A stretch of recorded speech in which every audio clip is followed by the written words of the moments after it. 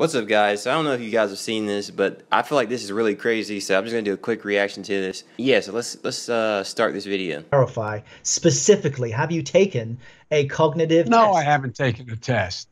Why the hell would I take a test? Come on, man. That's like saying you, before you got in this program, you take a test where you're taking cocaine or not. What do you think, huh?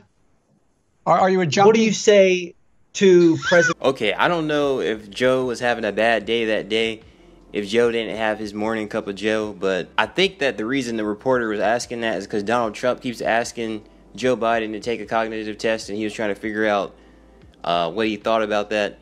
But apparently Joe went and decided to personally attack the reporter, which is funny to me. I actually saw this live on TV not too long ago, and I was like, wait a second, did he just say that? But yeah, I don't know.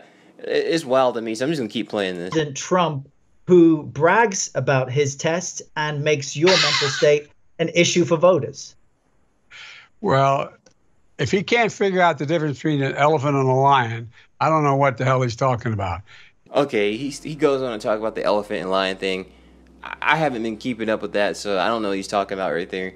Eventually, he says something about goading him into doing something, and it seems like he did just get goaded into doing something. Like, he fell into the trap.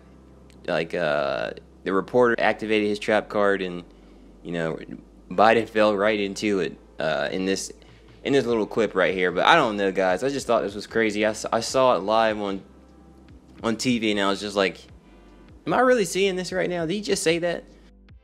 American public judge my physical and mental my physical as well as my mental fitness. Oh, son of a bitch, son of a bitch, son of a bitch.